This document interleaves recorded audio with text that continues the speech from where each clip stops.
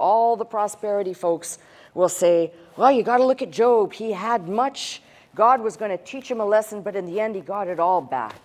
And that's their story. That's their message. Basically, your life, well, they don't tell you this. They don't tell you your life's going to turn into basically hell on wheels, and that it's probably going to suck for a real long time.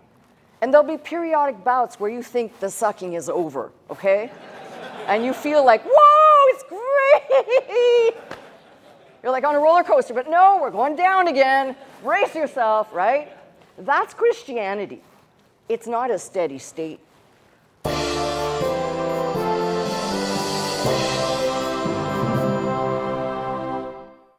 Colossians 2:8, where Paul says, beware lest any man spoil you through philosophy and vain deceit. And my highlight last week was after the tradition of men, after the rudiments of the world, and not after Christ. So let's do a little discussion here on this word tradition, first and foremost, because I think that's important.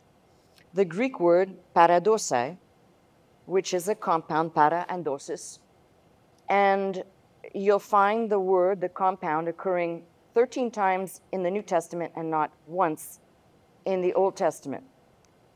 Of the 8 references to the word tradition are from the Lord himself, and of these 8 uses, they are all derogatory. They are not meant in a good way.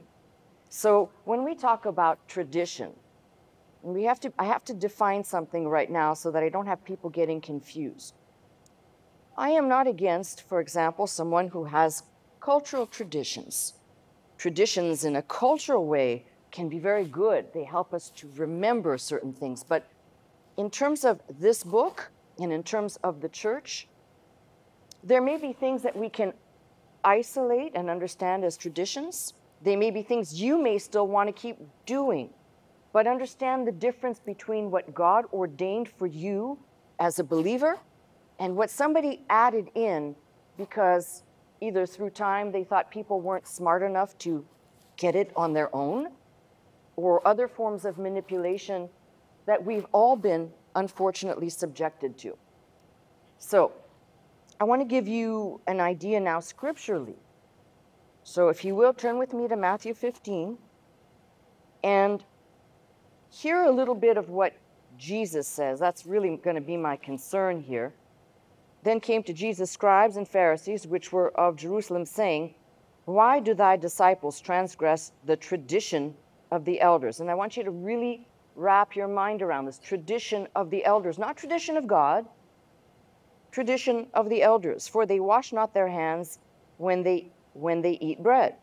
He answered and said unto them, why do you also transgress the commandment of God by your tradition? Now you notice the difference here. He says tradition of the elders. He says commandment of God by your tradition. These are, you can read these things and read right by them and not really see the impact it should have on us. For God commanded, saying, honor thy father and thy mother, and he that curseth father or mother, let him die the death. But ye say, whoever shall say to his father or his mother, it is a gift by whatsoever thou mightest be profited by me, and honor not his father or his mother, he shall be free. Thus ye have made the commandment of God of none effect by your traditions. So here we have very plainly this encounter with scribes and Pharisees, and they basically put the Word of God on an even plane with things that they have invented or they've grafted onto their faith. This is a problem, and I'm going to tell you why. Because you read this in other places as well, but very subtly here, tradition of the elders. Why are they not keeping those traditions? He asks, why are they not keeping the commandments of God? So, every time in Jesus' day, every time the Pharisees brought up scriptures, if you find all of the references, and specifically there are several out of Matthew 15 and then Mark 7 are the bulk of these examples, you will find that the religious folk of Jesus' day basically did what the church did later, which is put basically elevate their customs and traditions to be on par with the Word of God. And Jesus always did one thing. He always brought them back to the Word of God. He always basically not buying into it. If that's your deal, but I'm not, Jesus, I'm not buying into this. So it is important as I do this message to explain, as I said, why I'm doing what I'm doing. We dealt with the traditions out of Catholicism last week, so here we go with our wonderful Protestant heresies. You ready? Okay. The first one, and you've heard me talk about this a lot, but I've never told you the origins. The first one is the altar call. Almost never used in the 19th century. We start to see more and more of it in the early 20th century through the Holiness and Nazarene movement.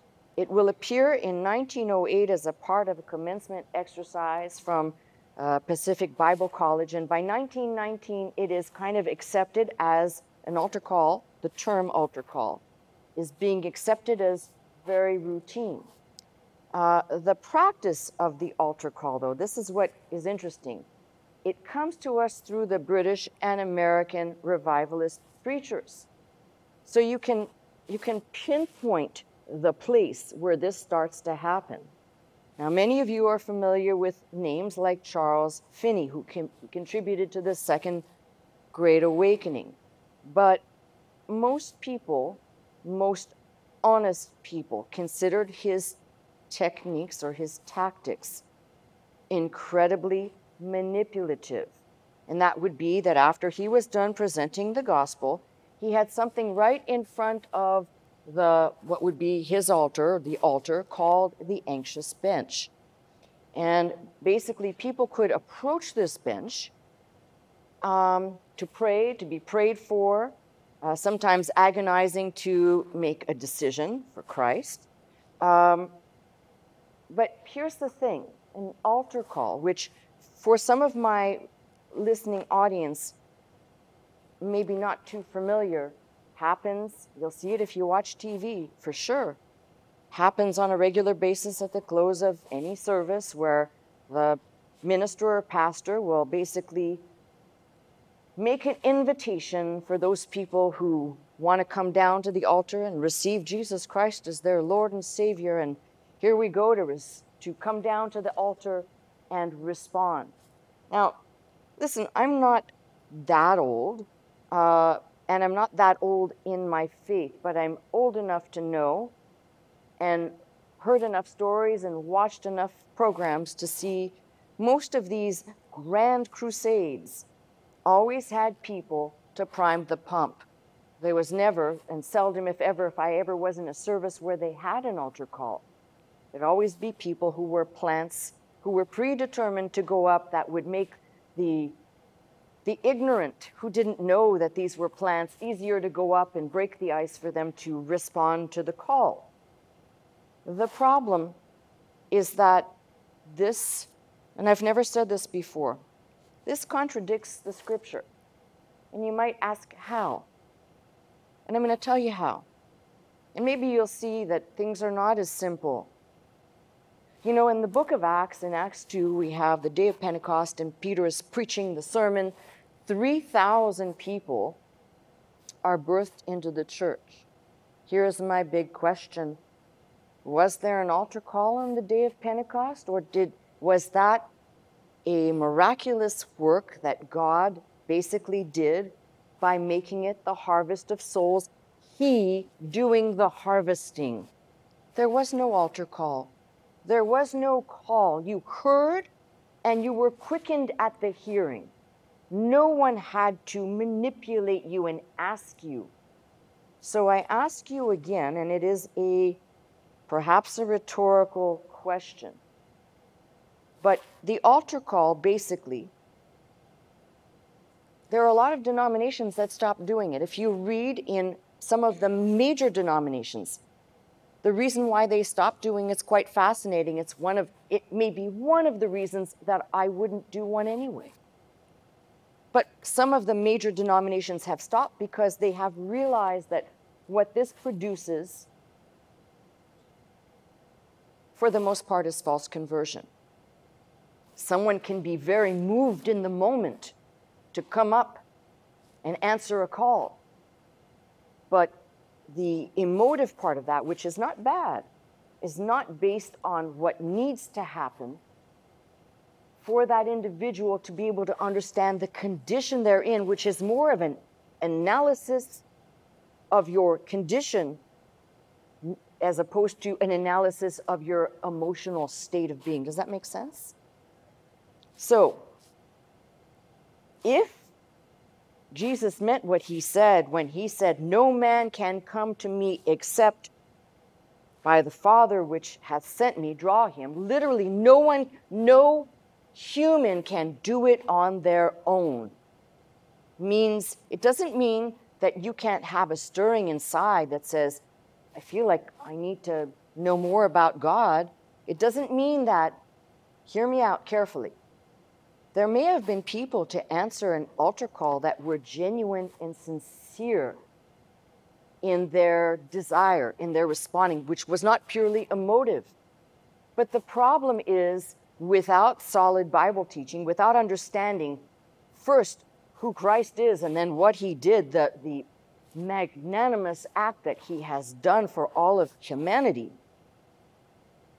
can barely understand someone who would act to make it more of an emotional decision versus more of beginning with an analytical, we'll call it critical analysis. You mean that this was done for me? Not emotionally at the first. It can be emotional.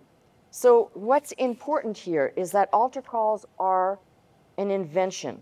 They are an invention of the 20th century.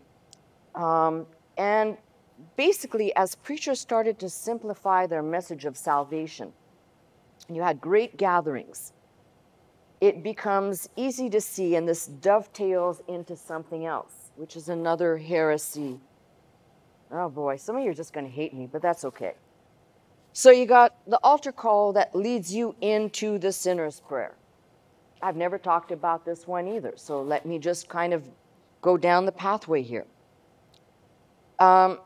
C.S. Lewis called this the great cataract of nonsense, and I think that's probably the best way I could put it.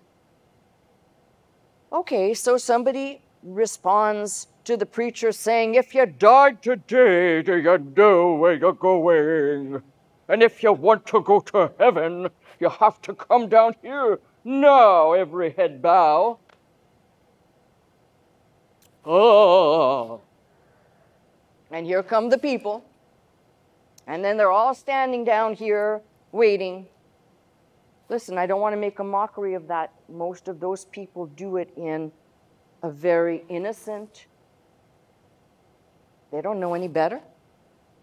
So can be very moving for that person. But then here comes the add-on, the sinner's prayer. Now that we got you down here and we got your butt out of the seat, repeat after me. Please don't. I'm a sinner. I know I'm a sinner. I've sinned. God, if you'll forgive me, welcome me into the kingdom. There's all these different, but they have the same, more or less the same verbiage. What's the problem with this?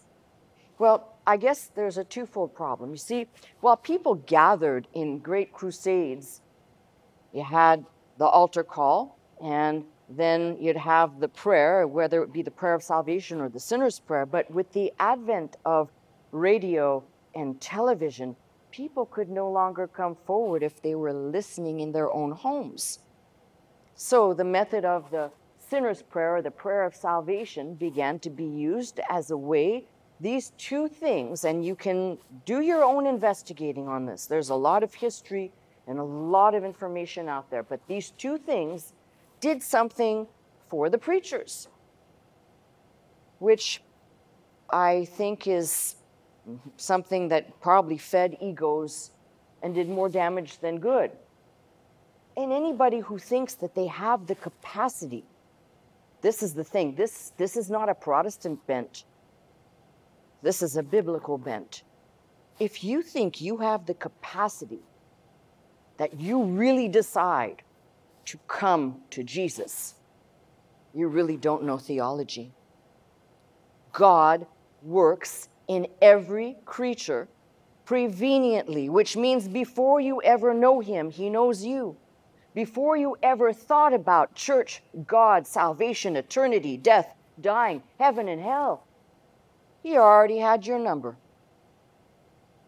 So how can you be so glib and actually so dishonest? Now I'm speaking about these folks who implemented this to make it, put it back on the individual. They can decide. Now listen, I've said this for many weeks, I didn't answer a call. And I also shared with you many times that in the early days of my faith, I thought I should go somewhere to answer an altar call because everybody does that. Isn't that how you're saved? Until I figured out that that wouldn't mean anything. It would only mean something to me, and it would be part of a tradition for me, but it would not be something that I could say God did. So it actually, you've got to be really careful as you go down this pathway of what is of faith and what is of works. And here we begin to peel back. A lot of people think works, get out there and do good deeds. But what if works are also trying to do God's work for him instead of him letting him do what only he can do? So we definitely have some problems here. This sinner's prayer, by the way, begins to be used, makes its mark, and becomes permanently engrafted in the 1940s. Most people attribute this to people like Billy Graham, who used it in almost all of his writings, tracts, every single crusade. I'm not sure. All I know is I believe that it did more damage. See, if God is God, I've said this before, if God is God, and I'm standing here telling you about the power of God and the possibilities that God can and will, and then I tell you, but you know what? Just to be on the safe side, just to make sure that God is really who God is, let's add in a little something that you do, just to make sure that we're all doing this together. But then it's no longer God, and now you've just basically grafted in, without even knowing it, a concept of works, not faith. Faith says, God said he would, therefore he will. Therefore I am saved. So there are these things we go through. Another one of these, and we'll just meander through all of these subjects. Another one of these is there is a whole denomination that believes that if you do not speak in tongues, you are not saved. See, we have our own heresies, okay? This particular, and it is a heresy, this particular heresy comes out of, I'm making friends today, can you tell? This particular heresy comes out of the oneness movement. Holiness, oneness. And basically, this is another one of these things where you almost have to go, what? I'm not understanding this. A whole group of people that basically says, if you do not speak in tongues, which is in their denomination, that is the mark of salvation, then you are not saved. And they will either work at getting you to speak in tongues. You remember the famous Gene Scott story, you're kicking my shins, you're kicking my shins, right? They get somebody in a barn somewhere in a big meeting, and you got to speak in tongues for people to know you're saved, so they start kicking you and pouncing on you, and you're screaming. So evidently that must have been the sign, that must have been but kind of nutty if you think about it. And the reason why it's nutty is because these people have taken Acts 2, 8, 10, 19, etc., where if you want to read those properly, it's very clear that tongues were given first. And this is the clarification that most people never look at.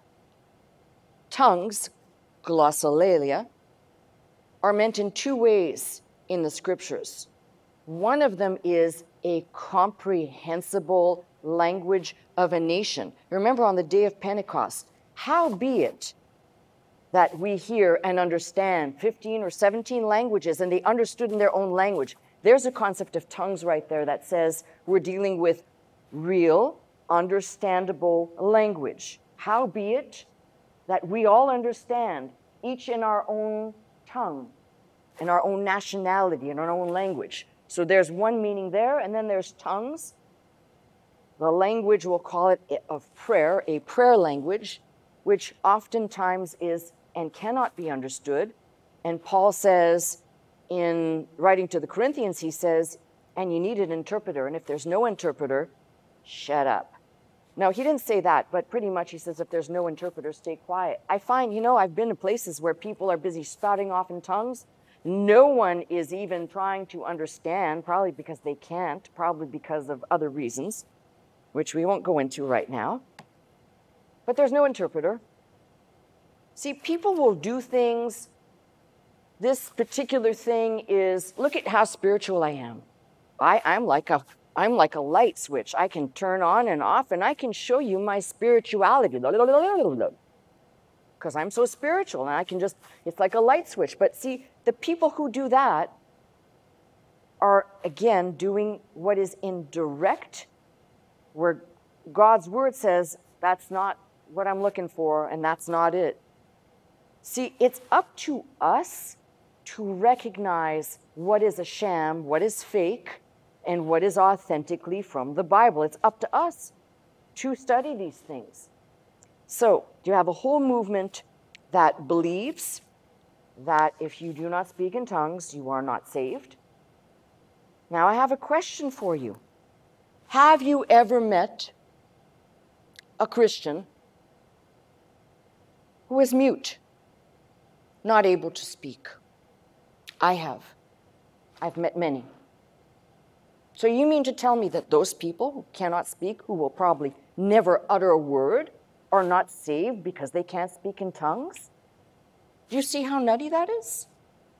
See, God does not do this type of stuff. It is humankind's insanity to put some of these things forth. And what this produces is somebody thinks, well, I'm very spiritual because I speak in tongues. And somebody who doesn't says, well, I must not have what they have, produces this inequality when very, very clearly there are several things we can know about tongues.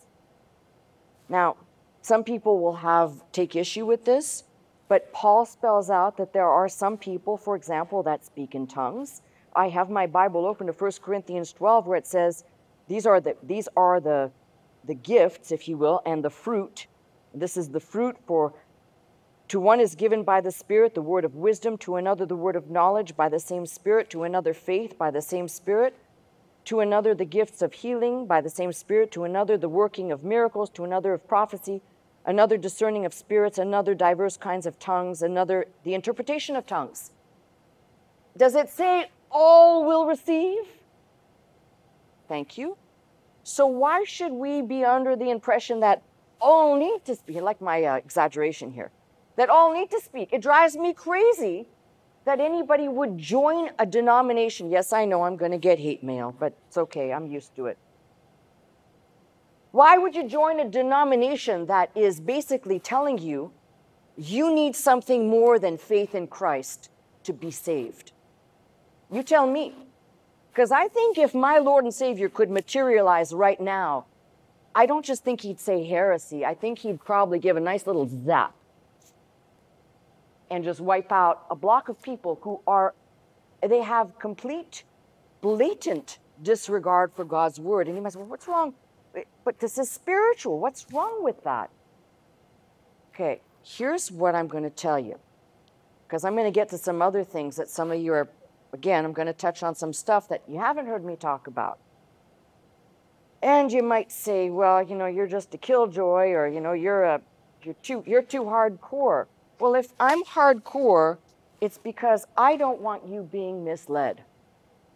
And if I'm too hardcore, it's because I see too many people being misled.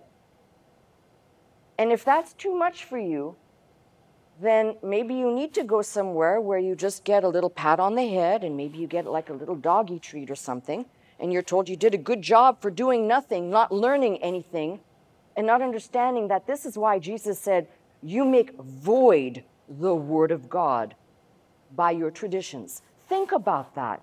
You nullify this book by your continuing to do and add on to what's not there. And this is the Lord speaking. This is not me in my desire to convey. Okay, well, I got more. Got a lot more. So let's start tackling some interesting stuff. How many in my audience here think that Lent is only for Catholics? Okie dokie. Might surprise you that Lutherans, Presbyterians, Methodists, Anglicans celebrate Lent. It's not just Catholics. And in fact, this is baffling to me. In the last 20 years, the adherence to Lent has gone up in the Protestant denomination by 30%. So let's ask the question, and now this will benefit both my Catholic and my Protestant listeners. We ought to be concerned when somebody writes down that these are traditions passed on by the apostles and the disciples, when we can go back in history and find no evidence whatsoever on the part of the disciples or the apostles for Lent. And I will explain in a little bit here. But the practice actually begins to surface after Christianity is legalized, after the Edict of Tolerance, or the edict that was given in 313 AD. And it is after the Council of Nicaea in 325 AD that we begin to see a type, not standardized, but a type of celebration that looks like Lent. Now, if you go back, you'll find that before the year 300, we have good evidence in Irenaeus and Tertullian. These are historical names where people fasted for one day before Easter, one day, a complete fast, but actually it morphed into 40 hours of fasting in preparation for Easter. But there was never a 40-day period. This, if you want to understand this better, becomes a lot clearer. After the Council of Nicaea, we see a progression being added. It first starts with 2 days, and it goes to 6 days.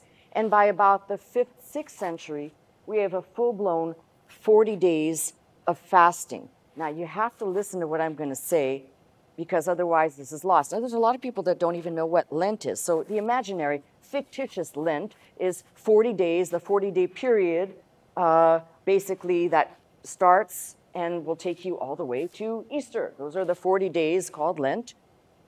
And there is no biblical representation. There is no biblical cause for this, but it is celebrated. Here's what modern day folks do. They say, what are you giving up for Lent? Do you know anybody here that, somebody who celebrates Lent? Oh boy, it's a mixed congregation. Thank you very much.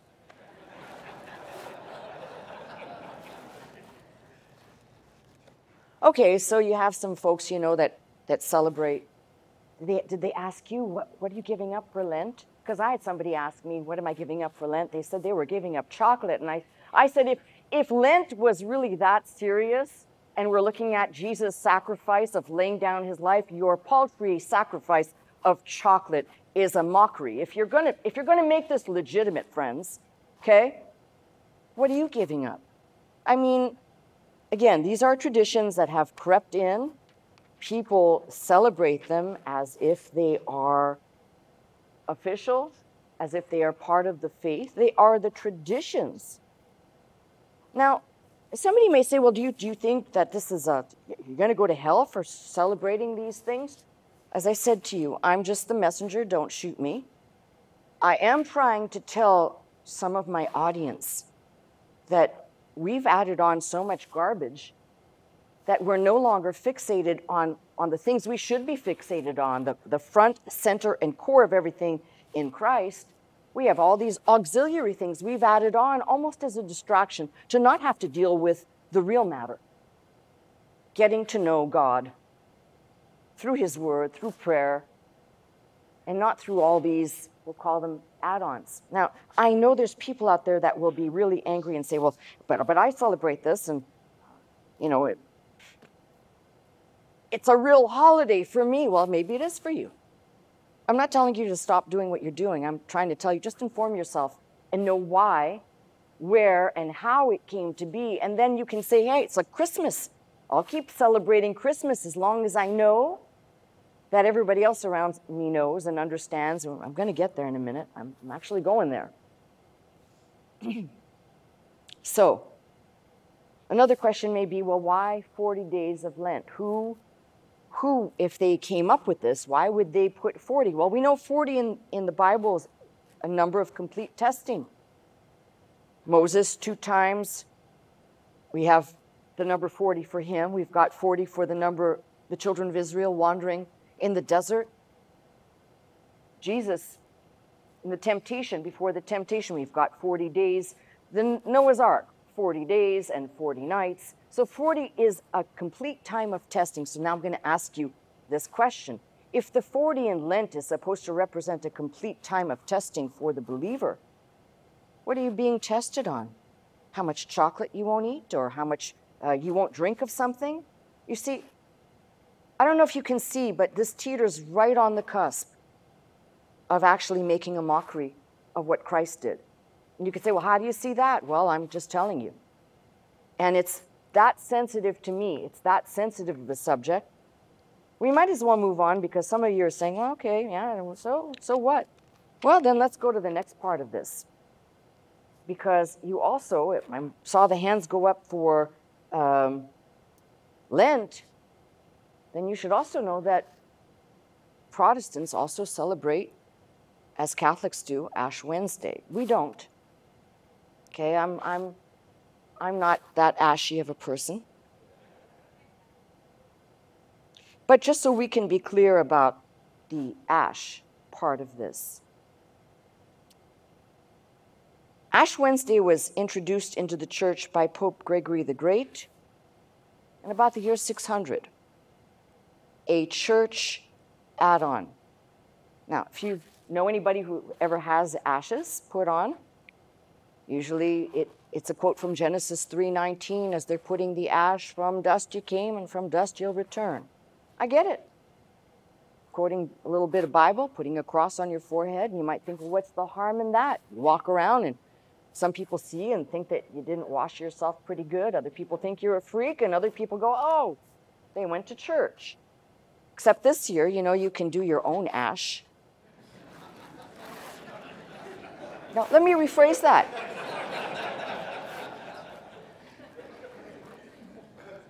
This year, you can do your own ash.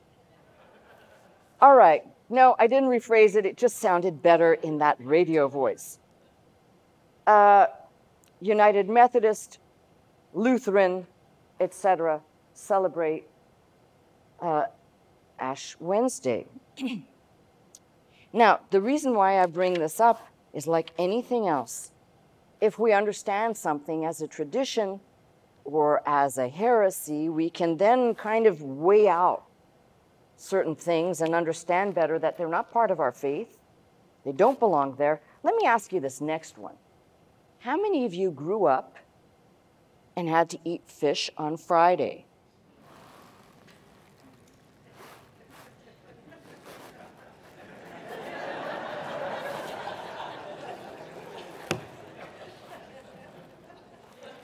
Do you have any reason why? Because if you look it up, it's quite disturbing. Okay, now I'm going to open up a can of worms. All the other stuff you can be a little mad at. This one will really tick you off. So the logic behind fish on Friday is supposedly, well, this is where it all falls apart. Supposedly, because tradition says Jesus died on Friday. And therefore, we ought to not eat meat, so we eat fish. There's only one problem with that. Jesus didn't die on Friday. That's not Melissa Scott's opinion. If we do the investigating, see, again, we go back to a lot of problems that people do not want to address. I've gotten more arguments over this with other pastors. In fact, God rest his soul, but one of the individuals I would go at, we would go at it hardcore, because they had an understanding about this 3 days and 3 nights that obviously was special to them, that no one else could have. But here's the thing, Jesus specifically, when he was asked, and he was asked directly, give us a sign proving who you are. And Jesus said, there'll be no sign except the sign of Jonah, typifying the 3 days and 3 nights in the great fish's belly. Now, there'll be people who will completely throw this out because there couldn't be, the story of Jonah couldn't be real. I realize that there are a lot of people who don't understand that God, who created everything, it's no big deal for him to make a giant fish that either talks, walks, or poops out people. It's not a big deal for him. Might be for you because you're not God, but he's God. He can do it. So they ask him, and he very clearly says 3 days and 3 nights. So I have a question for you, and we've done this many times. But if Jesus, and just going by the traditional reading of the Bible, if Jesus died on Friday, if he was crucified on Friday, and clearly even the people who hold to this say that he had to have been in the grave before sundown, before the Sabbath, even those people that adhere to a Friday death. Here's the problem with that, though.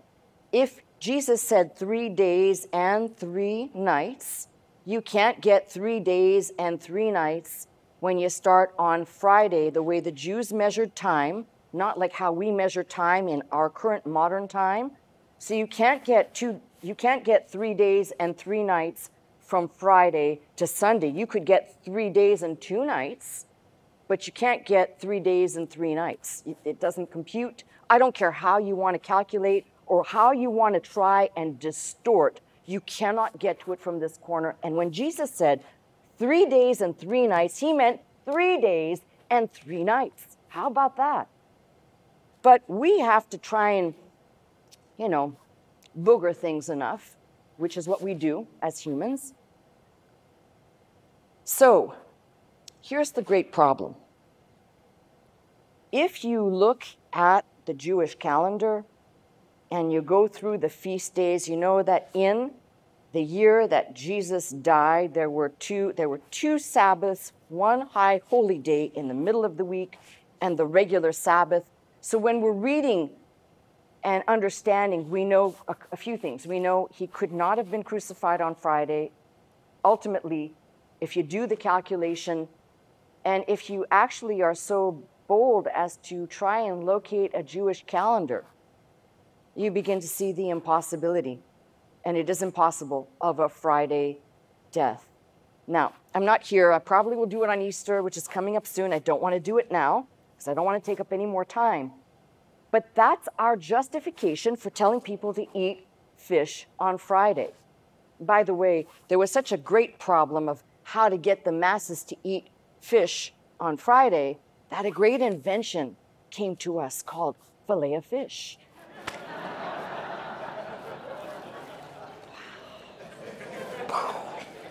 Mind-boggling, right? Okay, let's move on to the next one. There's so many that I can barely, I'm just touching on things because we have our own. It's very easy to point fingers at somebody else, but see, this is the thing. I'm pointing the fingers right back at us. I'm not saying, and I don't want to be pharisaical and saying, well, I'm not saying we do any of this. I'm sure we have our own random things, and as I go, I will try to be cognizant because I want no part of anything that's grafted on. None. Okay, here is the, we'll call it the worst thing to happen to Christendom. A man by the name of Isaac William Kenyon. He died in 1948. That gives you a little bit of the timeline. He is the father of the modern prosperity doctrine. Now, there's a guy that he may have preached and he may have been the pastor of a big church and Bethel Bible College and all that other good stuff, but as far as I'm concerned, there's got to be a special corner for him somewhere on the other side. I want to read you his famous line is, "What I confess, I possess." That was his famous line. And if you can't see how that fed into all the modern day charlatanry, if that's even a word, the stuff that goes on all day long to tell people, I actually printed out a whole bunch of comments, they're quotes from some of the more known prosperity folks, but then I couldn't bring myself to read them to you in this building. It was almost like it would dirty the air with some of the things, but I'll just to kind of give you an idea without naming names, or one of these that said, you give $100 and you get 1,000 back. That's not a bad deal. I'm sorry, are we talking about Las Vegas or the church? You lost me there. So another one is, the value of an investment is its dividends. The value of Christianity is you get a lot out of it. So this is the type of stuff that has turned a lot of people off. When you see what goes on today, and as I said, there are probably a half dozen real of the worst offenders of this type of thing, constantly telling you, God wants you to be rich. God wants to, God. Okay, well, listen, this is what I do know. This is what the Bible says. The Bible says there are people that God does bless. Out of Deuteronomy, God speaking to his people, it is me that gives you the power to get wealth. Don't say you made it with your own hand. God says, I gave it to you. I gave you that power. Does God bless people? Absolutely. And don't think for a minute people have this all wrong.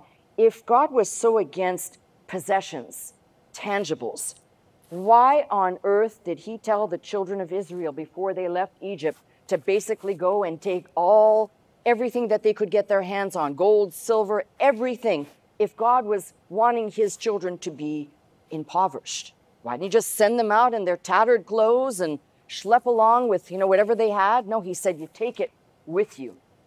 And even told Abraham before they went in, they'll come out with great riches when they come out in the 4th generation. So this is a case of somebody taking kernels of truth from the Bible, twisting them and adding just a little peppering of greed from the human nature. All of this can be yours.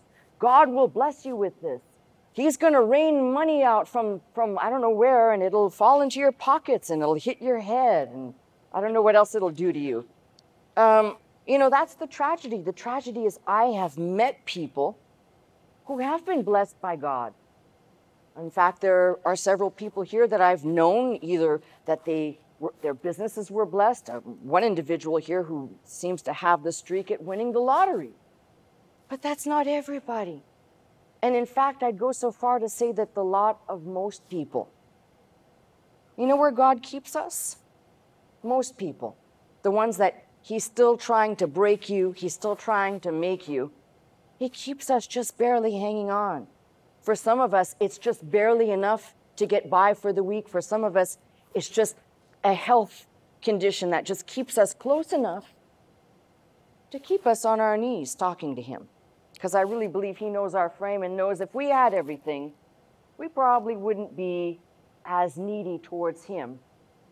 If you think about it, it's a sad thing, but when things are going really great, is the first thing on your mind to turn around and say, thank you, Lord? Or is it just, things are going great, right? That's our human nature. So when I say I believe God does and he can, but not everybody. And then please don't go using, because this is what they all do. All the prosperity folks will say, well, you got to look at Job. He had much. God was going to teach him a lesson, but in the end, he got it all back. And that's their story. That's their message. basically your life, well, they don't tell you this. They don't tell you your life's going to turn into basically hell on wheels, and that it's probably going to suck for a real long time. And there'll be periodic bouts where you think the sucking is over, okay? And you feel like, whoa, it's great! You're like on a roller coaster, but no, we're going down again. Brace yourself, right? That's Christianity. It's not a steady state. You have times of blessings and times where it is, remember the message, God is a faminizer.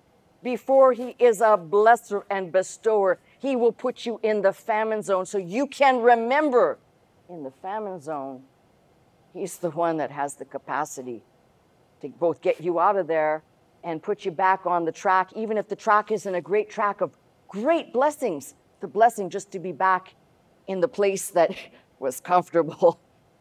So there is good reason to look at these, and they are heresies, and really be angry that through the generations we've had people creep in, just what Paul has warned in diverse places, Galatians and certainly in Colossians. I'll say a few more. One of those, I have so many different places to go. I'm looking at all my notes thinking, how am I gonna get to where I need to go? But let me take this one because it did a lot of damage to Protestantism, and that is fundamentalism. See, we've got a long list of things that we can easily forget, but fundamentalism, this is the tragedy. It's a movement that began in the late 19th century, and it was a reaction to modernism. The problem is it went so far, the pendulum swung so far the other way. So fundamentalism, I don't drink, I don't smoke, I don't dance, just don't. Don't add anything else, you just don't. Okay, that's fundamentalism, don't. What? No, okay, that's just, so can settle it like that. The problem is that, see, there's always some good in something.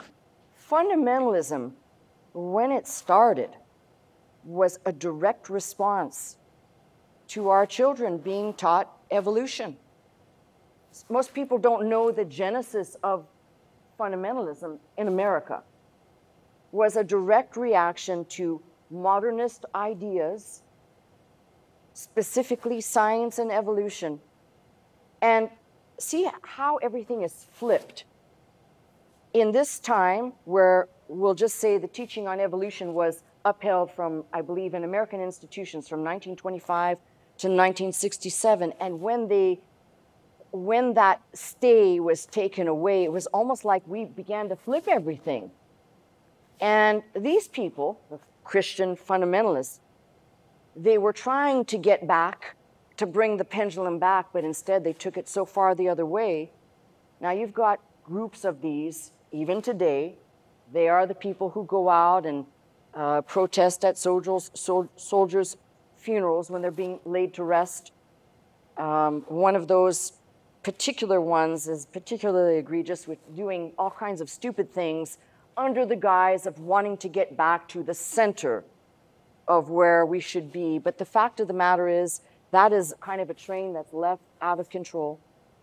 So when people talk about fundamentalism, it's no longer a thing to bring us back to a right understanding. It's gone so far the other way that probably most of us, if we entered into a fundamentalist church, would not survive. We would not want to be there, not for 5 minutes. Fundamentalism drove more people away from the church. I mean, probably for a time when it was at its highest, it was doing great until people started to figure out that you basically are in an environment where you basically can't do anything. Anything you do is a sin and will be used against you. Just saying. So we kind of move from that, and I'm just throwing a whole bunch of stuff at you. We move from that. I could talk about, for example, the need for infant baptism, which seems to be people are very confused about this. Now, again, this happens both in Catholic and Protestant traditions, both. But let me ask you a question. And the question is this. When Jesus first came on the scene, what did he tell the people? He said, repent, the kingdom of heaven's at hand. Now, John the Baptist, the forerunner, said, repent and be baptized. And then later the message is, repent and be baptized. So I ask the question, how can an infant repent? Now, a lot of people are confused about this as well. Baptism in the church. Baptism is an expression. It is basically, you are publicly expressing what is already a known fact to you, your pastor, and God. So it's basically just that. When we turn, I mentioned this last week, when we turn baptism into something else, again, you're taking off on something that it was never intended to be that. It was not intended for anything else other than a marked statement to the world. This is my testimony. I have been washed and cleansed, and I come up from the water to walk in newness of life with my Lord and Savior, Jesus Christ. So we have enough of these. So let me move to the last one, because the last one is all, you save the best for last, right? Supposedly. So let's see what we can come up here for our last disaster of the Protestant church, which it's definitely not, but okay then. Let's talk about Christmas. So the Christmas tree, decorating, and there are references to, for example, in Jeremiah and I believe in Isaiah, there are 2 references, but as we know it, the Christmas tree is a product of the German Reformation, and actually we have probably Martin Luther to blame for the tree. Now, again, these are these crazy things. I don't think by putting up a Christmas tree you're going to go to hell, okay? I don't think if you celebrate Christmas, I've said this before, just know why, know the origins of things, know that maybe this is not a real holiday. Now, Christmas, people fight about this. In fact, while I was doing research, I stumbled on a blog site, and man, these are 2 Christians verbally duking it out. I mean, it was pretty cool. No, it wasn't.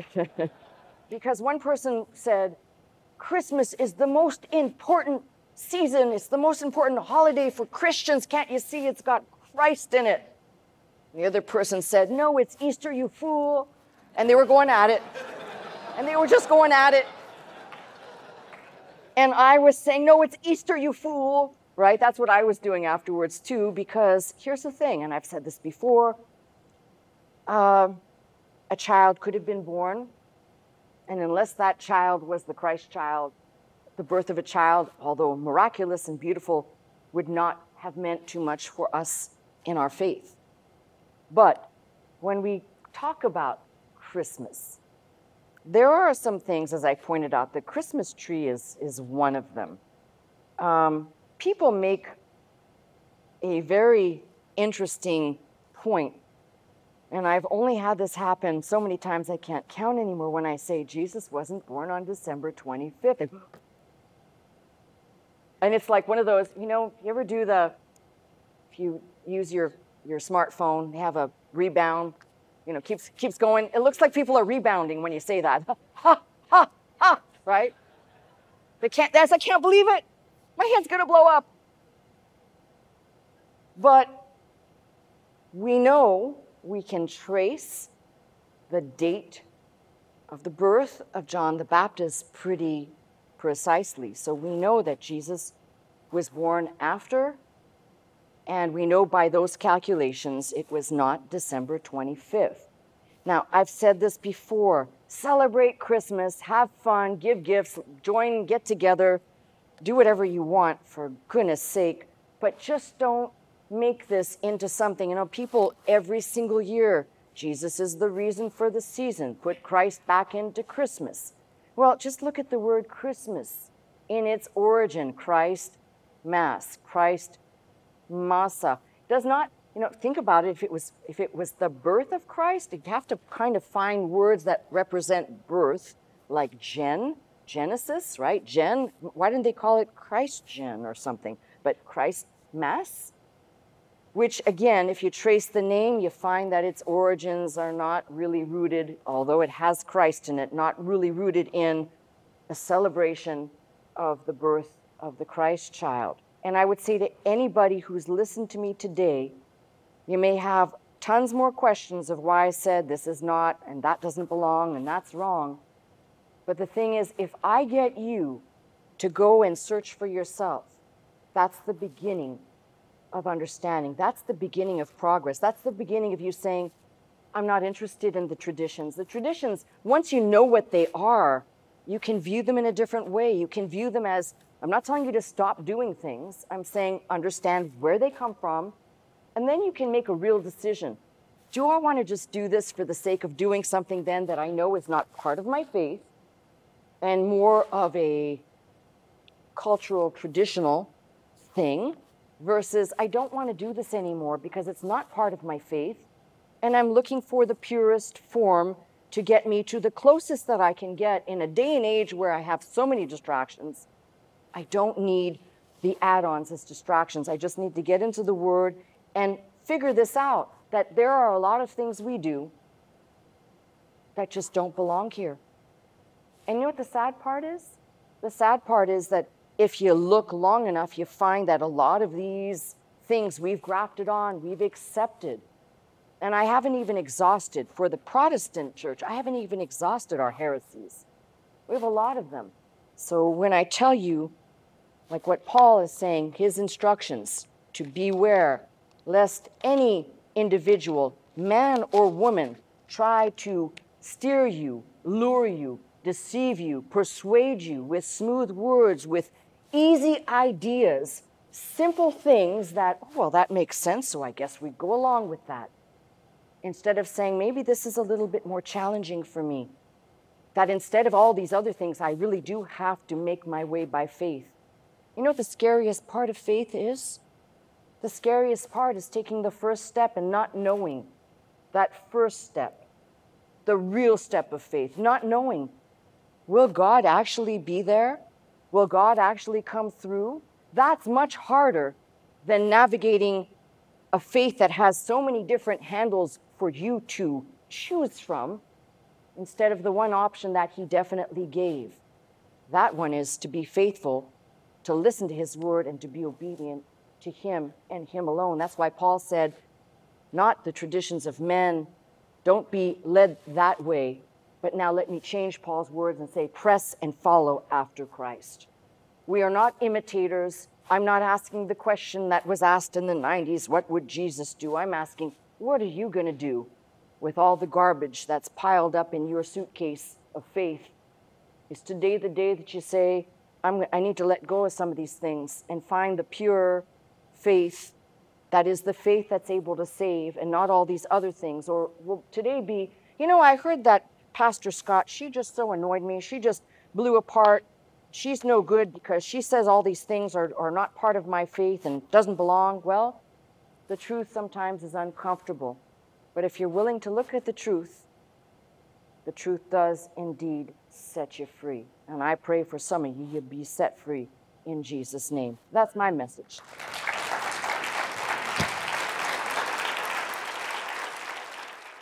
You've been watching me, Pastor Melissa Scott, live from Glendale, California at Faith Center.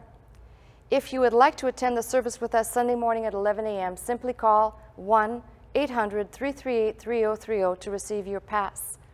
If you'd like more teaching and you'd like to go straight to our website, the address is www.pastormelissascott.com.